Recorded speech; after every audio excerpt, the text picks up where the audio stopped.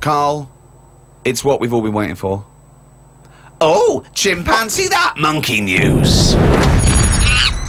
Right, well this one, sent in from Sam in New York, right?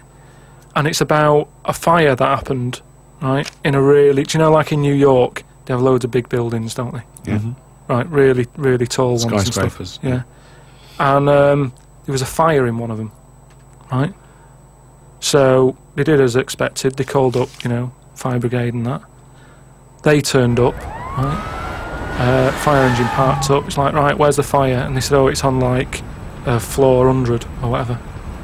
And they said, oh no, we've brought the fire engine with the short ladders.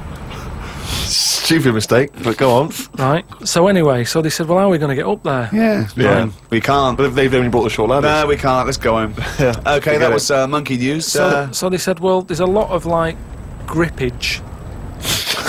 Because they made up words. The fireman, yeah, the NYPD fireman. There's a lot of grippage On the side of the building and stuff. So anyway, they said, why don't we just go and get a monkey, right? So they got a monkey. Whoa, that's a Is bit that- of a jump. Is They that just- policy now in the New York Fire Department? Well, you know, you've got to think quick, haven't you? At the end of the day, if people are up there, you don't start querying if it works or not. You try everything that you can to help someone out, right? That's the first thing I thought of. Was it a monkey? So it was quicker for them to go and get a monkey than to go back and get the long ladders. Why don't they get Okay, fair enough. Why don't they get Spider-Man? Yeah, cool Spider-Man. Yeah, cool Spider-Man. So anyway, so they got a monkey down there, and they said, right, well, Where'd they get it from? We don't know, from the local zoo or something. Oh, yeah. So they said, look, let's, you know, we've got to remember there could be someone up there, Right. and it'll shock them a bit if a monkey comes in, right? Yeah. So they said, Yeah, I don't think they'd care. Get it If their building's on fire, they're not going to go, oh, that's weird, there's a monkey at the window. They'll be screaming, save me! Oh, there's a monkey. so Away anyway, from them. so they said, right, we'll just get it a little small uniform and that, the smallest you got. But, whoa, hold on though. Actually, where are you going to get that? I'm going back to the station. We'll get the long ladders while you're there. No time. No time. No, I bought the small uniform. I just didn't bring the long Yeah. ladders.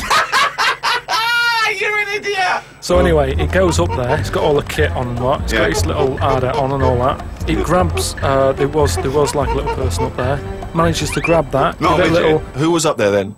It was just Someone that was just the right size for a monkey to be able to rescue, which is handy. Because if it had been anyone else, like a larger person or a family, we'd all been screwed. No, I don't know about the size of it, but it's just the story saying how like it was quite a big monkey, and that it was good at breaking down doors. Oh yeah. It was good at climbing into small spaces and stuff yeah. like that. Anyway, But it managed so it's big enough to carry a fully grown man, but small enough to climb through a cat flap. Yeah. Sure. So Which is handy. So anyway, it managed to, you know, Did get it have the boots person. on as well? It got the person and everything, and now it says it. You know, it's sort of it's on call if they ever need it again. So. Sure, and if they ever get anywhere again and they've forgotten the long ladders, but there's plenty of grippage, they just call for Coco.